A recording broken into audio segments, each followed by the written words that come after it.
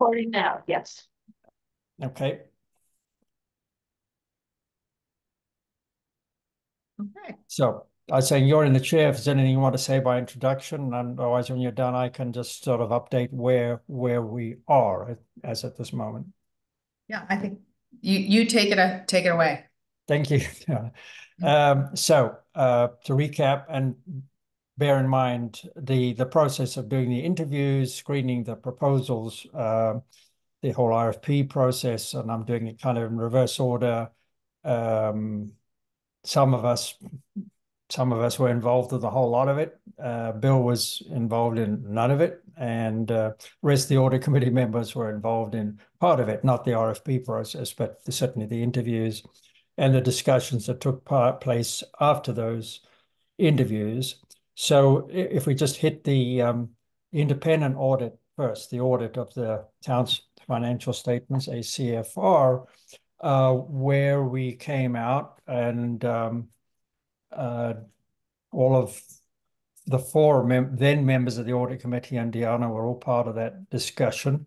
We decided to reappoint PKF to recommend. The town council has to go through the contractual process, but to recommend the reappointment of PKF O'Connor Davies as our auditors. And in terms of things to do, and Anne, I guess I'm addressing this at you, and we now have Mike on board with us. Welcome, Mike.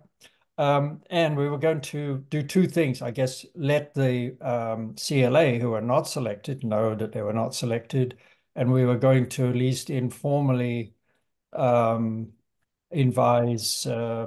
PKF that our intention is to go with them so they can start preparing to do the 24 audit. Do you know if either or both of these things have happened? So we informally told CLA, I'm sorry, PKF, and it went in we got their engagement letter so we can get in front of the town council as well for next week, so we can not next week, the next meeting, um, to move forward.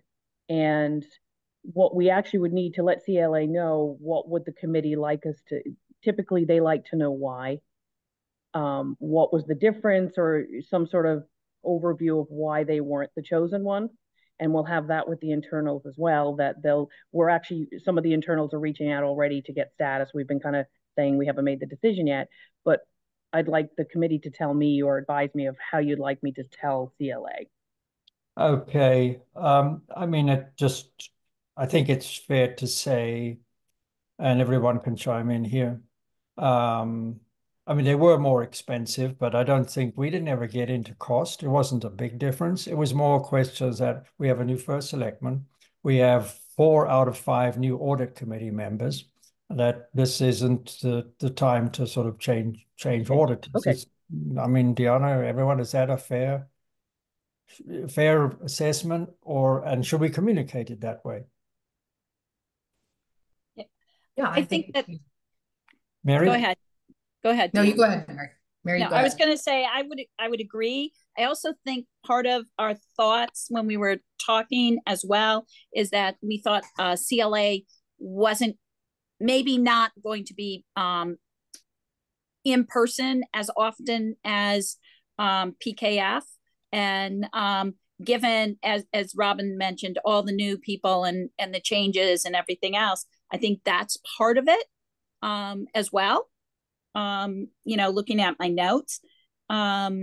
So that's really, it, where, between that and the familiarity is a big deal, Yeah.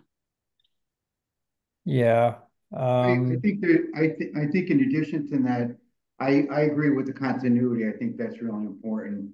The continuity of having the same audit firm with our current group and our new group. And lastly, they can't be external auditors if they're going to help us with the internal as far as the firm. I wonder if we need to go beyond the fact, the point that I mentioned. We start getting into on site versus not on site compared, they might be going down a rabbit hole there. I don't know. What do you think? But I think it's a fair observation from my perspective, only because if CLA was really going to be starting from fresh, and I saw comparing the two proposals, thank you, Anne, for sending that to me. The hours under CLA were going to have to be a lot higher because they had a much steeper learning curve. And that would speak to me that it would actually be more important to be on site. But if it appears that CLA is going to do this much more virtually as opposed to sort of the incumbent, I think that's important. So I think it's an important point to make. Now, Rob, I wouldn't be worried about them coming back and say, "Oh, don't worry, we'll have them all on site." I mean, it is part of our thinking. It's just one element of it, but I think it's a meaningful point to say, and I don't think it sends you down a rabbit hole. But that's just my 2 cents. I know. I mean, it was, yeah. Okay. All right. It was an important question for Janet. I know she asked it of every firm. I'm totally unfamiliar with this process because in the private sector, you don't do this. You just tell people that they were not selected, and that's the end of it. So having to go back and give people reasons is a totally new territory for me. So, and you have enough to go on? Anne? Sorry? Do you have enough to go on now? Oh, yeah, no, I have plenty. Yep. Plenty. Okay. Can we move on then? Okay. Quick question, Rob. Does the committee need to make a vote on this? A vote on the recommendation? Well, I suppose we could. We had a consensus. I think we should. I think we should. Yeah, all right. We should put all it in favor formally. of appointing PKF. Okay. But all right. The reason why I asked that, I just had 2, and these are, and I'm having been through the materials. Admittedly, I didn't get the benefit of the interviews, but my read is this is the best decision that the committee's going to go with. But I did have two or three quick questions I just wanted to get, and it's not going to lead to any other kind of different conclusion. But I think what's really key in my mind in the audit is a lot of the planning and the risk assessment. And I know that for the PKF, I think they said they would have that, I think, all around August 15th. And in their pitch, they talked about confirm, the understanding.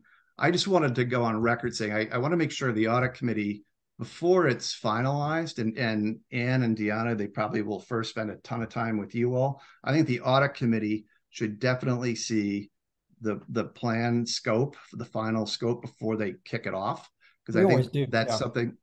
I think that's something that the audit, just as a matter of good financial hygiene, I think the audit committee should see that before it's finalized. And then, second of all, maybe this is more of a town councilor Deanna point. We know for the fee that came in, the 108 and change, are they actually capping it? Or is it, if for some reason they got to go over more hours, are we on the hook for that as a town, or do they actually put a cap in? And have we actually seen? I don't think there's a cap, is there, Anne? I mean, if we make them do extra work, they're gonna pay. They're gonna charge us. Right. Okay. And typically they invoice based on their hours, but they come up with their number based on a typical audit, because with a lot of municipalities, the audit firms end up doing a lot of the closing entries. So that's when those add-ons happen. So they'll give you the scope right now of this is what, like, it's pretty much split half and half between us and the Board of Ed from their engagement letter. But based on when they come in and what they see that has or has not been done, audit firms typically do a lot of the entries. They don't in our town. We eliminated that, but that's where the extra cost comes in. We've eliminated pretty much, yeah. And that's strictly not audit work. It's accounting services. So it's accounting, closing the books for the year. Yeah. Yeah. But it's hard to audit if you can't close the books. Yeah. Exactly. Well, yeah. So, exactly. Yeah. I mean, certainly in the 4 years, your first point, Bill, that I've been on the committee, the audit committee has received and gone through and had a chance to comment on the audit plan before it's carried out. Yeah. So I guess at some point, I don't know, Ann and Deanna, particularly when they're going to start, feeding you stuff, but I just don't know. I'm curious if you have a sense when it will be. I mean, is it really like August 15th is when you think we'll see something close to final for the plan, or will we see something before then? Well, what we have a prelim in usually June. We have a prelim meeting where we give them a lot of reports. We get, and I can't think of the name right now, what they call them. It's literally their timeline of everything, of what they're going to ask for, timelines of when they expect it. So they do the prelim in, like I said, in June. We go through a lot of things, and then they come back for September to say they want everything at that point because the Board of Ed is closed at the end of August. And then in September is when they start really asking for all the major documents, because we should be technically closed by then. Okay. So when from your perspective, do you think would be an appropriate time for the audit committee to see something? Well, we can, depending, not understanding fully what exactly you want to see, but when they send us their kickoff form, should I say, their listing, we can send that out directly. But is there specific things that we send them, or I just want an understanding of what it is that you're looking to see? I think that it would just make sense for the committee to see it before it becomes final. So whether that's the end of June, I don't know. I'm not sure how sort of the pacing and rhythm goes. I certainly, obviously, it's important for town management to kind of, in my mind, put their first imprint on it and say, oh yeah, this is, so I don't know, something I guess that you and Deanna and everybody else is sort of comfortable with, that you think is in pretty good shape. That's my own perspective. Others on the committee may have a different view. So I mean, in the interest of time, and we got half an hour for this, or at least I do. I wonder if we can move. We can pick this up, Bill, but so that we do actually get through the internal audit side. So can we move to that? And we can come back to this on another. Was the internal audit on the agenda? No. Yes. Yeah. Yes. Independent accounting firm, I guess. What does it say? Okay. Yeah. Yeah. So everyone, to summarize, we got 6 proposals. Only 2 of them were from firms that would service the engagements out of the tri-state area. The others were from states that are, or cities that are further away. Maryland and was probably the next nearest beyond. So, and either you or Diana, I can't remember what it was, wrote, and we rejected them on the basis, we didn't interview them, right, for them. And either you or Diana, I can't remember who, said, well, what we want to write back to them and tell them that we're not moving forward with them. What reason do we give? And I wrote back and gave something along those lines. Do you know if those 4 firms were informed that we were not going to move forward? Diane, can you confirm if we did or did not? I know we were formulating the emails. I don't remember if we sent them out at this point because we weren't sure. Right. Robin, I have to get back to you on that. Well, you don't. Oh wait, Diane just said something. Diane just said something. We can't hear you, Diane. I said I did not send something out directly because I felt like we were in flux a little, but that's I certainly do that. Thank you. Today. All right. I mean, certainly I authorize you to do that. So sooner rather than later. Yeah. Okay, fine. So you don't need, I don't need or wish to see a draft of it or anything like that. Just inform them that they're not moving forward. So to move on, we interviewed Robin, did you want to go back and just do an official vote now on the external auditor? Thank you for the reminder, Mrs. Chairman. Okay. Any further comments, or can we put it to a vote? Okay, so vote to propose to the town council to enter into a contract with PKF O'Connor Davies on the basis of their proposal to audit the town's financial statements. All in favor? Somebody might have to second it, but I said, sorry, seconded. Yeah, okay, sorry. Okay. I made the motion. Okay. All right. Proposed and seconded by Bill. Yeah. And it was unanimous? Did I say it was unanimous? Yes. Thank you for that. So Yes. To move on, so we interviewed the other two firms, just to recap, on the same day. That was CLA, different people, of course, from the external audit side, and Cohen Resnick.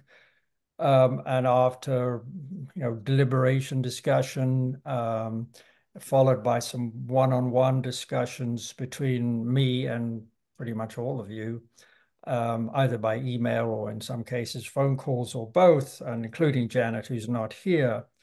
And having also consulted with the outgoing members of the audit committee as to how this worked in the past, because since I've been on the audit committee, we've had no internal auditing.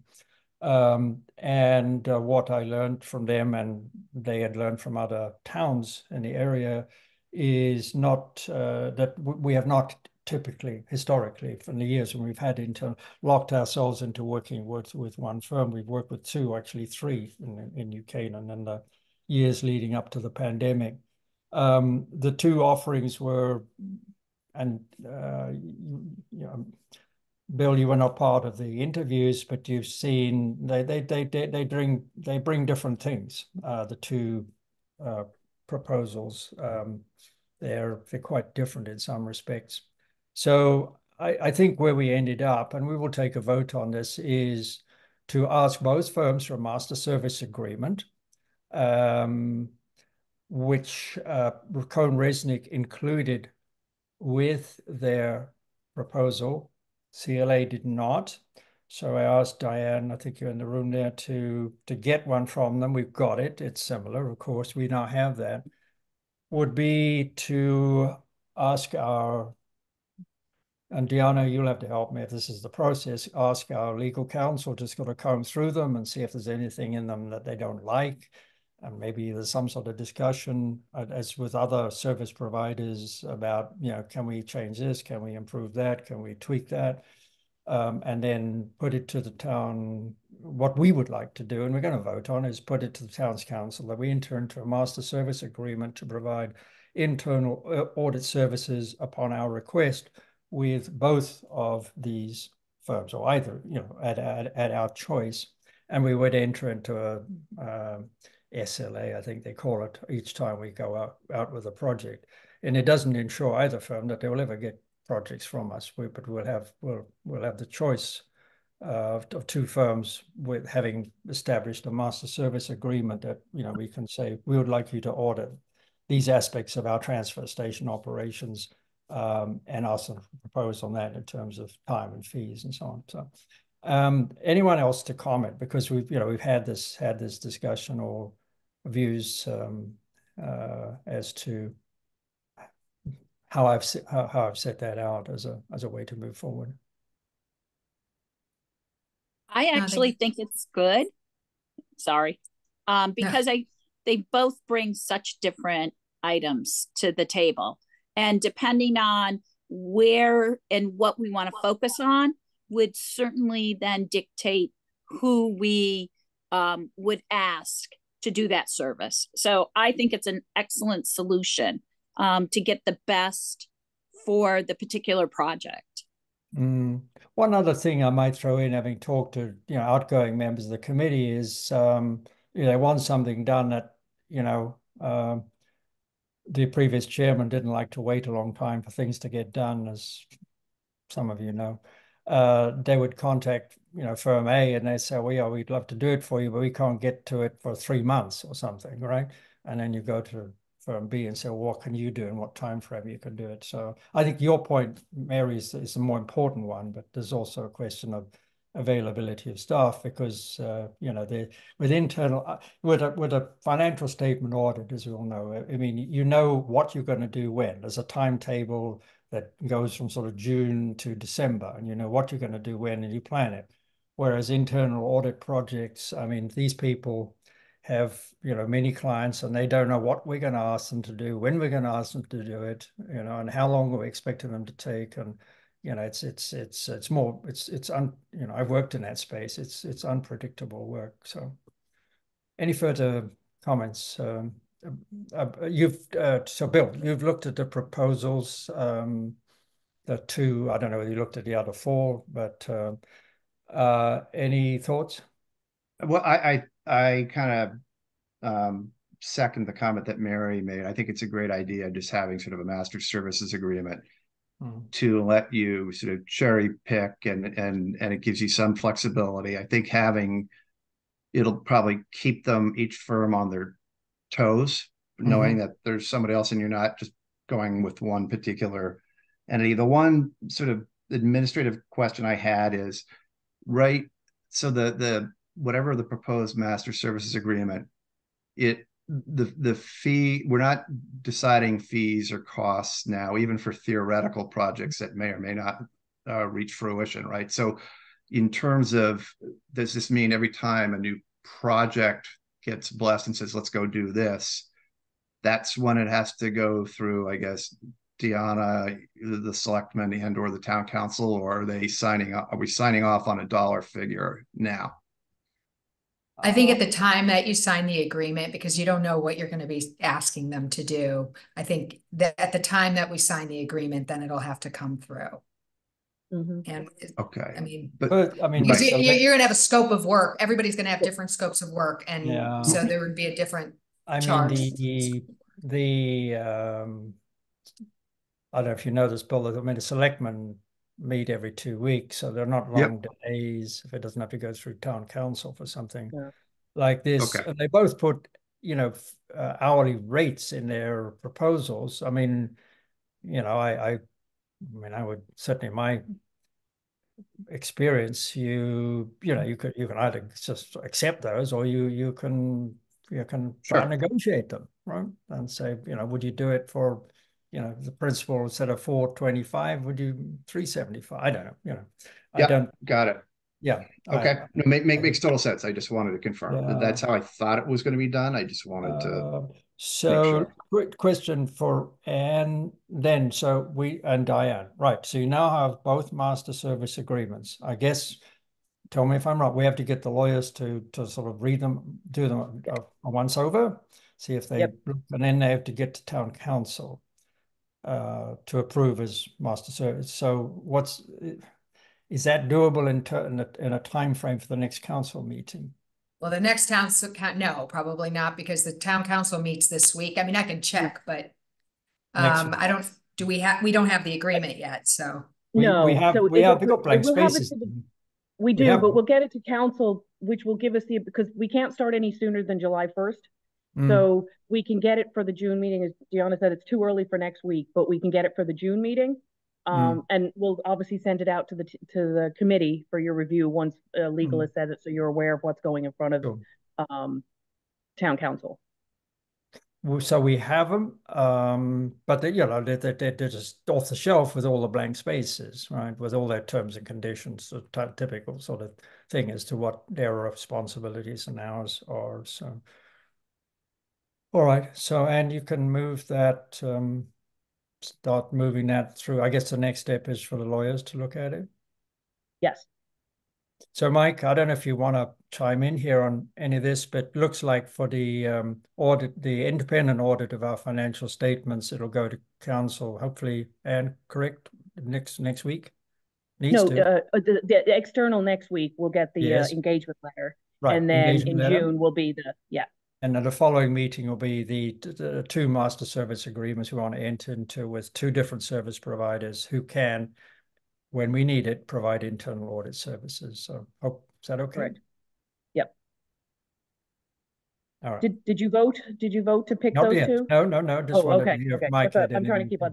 We're gonna. So I understand. We're gonna have, and we're fine for next week for moving forward on the external. On the internal, it's just understanding this.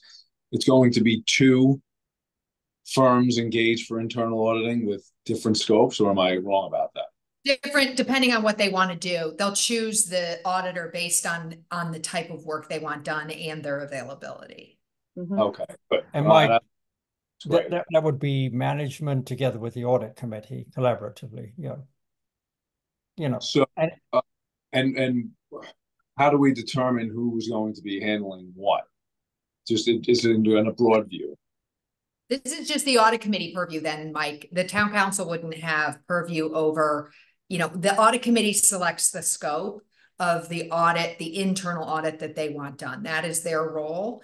And so once the town council approves these two firms as potential internal auditors, and after we get the, agreements from the lawyers, then the audit committee would determine the scope of work and who they wanted to engage. But you're approving who they are and they have the ability to engage with based on, the meeting that you have. Mike, so you were on the Zoom when we had those interviews, and you've obviously got the proposals. They're two very different propositions in a sense that the one, Connecticut-based, had the people who would do the work very extensively with municipalities in New England, including many in Connecticut. That is what they do 90% of the time, internal audit work for municipalities, in this part of the world. The other firm has a much larger and deeper risk/internal audit practice, experiences across industries and the private sector and hospitals and all kinds of things, and brings a different skill set that, depending on the project, you might prefer one or the other. You might want something, let me say, if you're auditing, I'll go back to my transfer station, you're probably better off with a firm that's audited 10 transfer stations in the last 2 years as opposed to a firm that's never done one, right? If you're auditing a building project, it probably doesn't matter the extent of your municipal work experience. It's more important to have experience of auditing building projects, even if it is for a hospital. So those are just a couple of thoughts that entered into our thinking. And I would have to say I was impressed with the systems auditing ability of, oh my gosh, I'm having a mind blip. But anyway, yeah. So, but I think, they, like you said, Robin, they each have different competencies. I mean, they probably have some overlapping competencies, but each firm has some things that they're specifically and this is not to say we're going to go one for you, one for you. I mean, in the course of a year, we might give one firm 5 projects and another firm none. I mean, this gives us this flexibility, as Mary articulated. So any other comments, or shall we put it to a vote? So 128. We put it to a vote? Sure. All right. Anyone want to propose that we go down this route of entering into master service agreements with CLA and Cohn-Resnick? Any proposal? I'll make that motion. Okay, seconder, right? From Tony, seconds. All in favor? Right. Aye. Mike, are you in favor? Oh, sure, yes. He's in favor of adjourning the meeting, I think. So, so much. Look, thank you all. I think we know where we're going with these 2 work streams. Thank you for your time. Are there any closing remarks from anyone? I just want to remind everybody, I think June 7th, right, Robin, is our next meeting at 8:30. Let me pull up my calendar here. And I'd love to have items to put on the agenda. Right. What you can do, Mary, obviously, is go and look at the June meeting last year as a start, and you and I should huddle on that sometime. The meeting was, in fact, on June the 7th, 2023. And the primary discussion, I'm looking at my notes here, besides the minutes, was, guess what? The 2023 audit plan. Timing, staffing, new standards, engagement letter, blah, blah, blah. Just as we discussed earlier, that was the primary topic. We need to ensure that PKF will be ready for us then. We also had on the agenda the process and timing for issuing the RFPs. We won't be doing that again. And then we went through the monthly reports from the BOE and the town, and a few things like bonding plans and so on. So take a look at the agenda, see what you think, Mary, and then you and I can, next week, maybe next week, we can sure. put our plan. And then anybody else might have. Oh, sorry, Mary, that's what I was gonna, can I throw a suggestion in with it being the Sure. first kickoff meeting and then you'll see the prelim listing of stuff somewhere in, because you don't typically have meetings in the summer. To have PKF come in and go through the AFR, all the different pieces between our budgetary, modified accrual, full accrual, because the schedules, you look on page 25 and the numbers are different on this. So a lot of questions always come up of why is this number different than this number? And it might be just for all of us to go through have PKF and go through our AFR sections maybe. And they can explain too why GFOA, why it's formatted because of our GFOA rules and things like that, and why we do the CAFR in that format maybe. I think that sounds great. Fine. Could you, the two puddle on that? Maybe, Anne, you can just give more specifics to Mary on that. And by the way, for everyone who's new here, I mean, Mary and I don't just work out the agenda and put it up on the website. All the members of the committee get to review a draft and to provide suggestions for additional topics.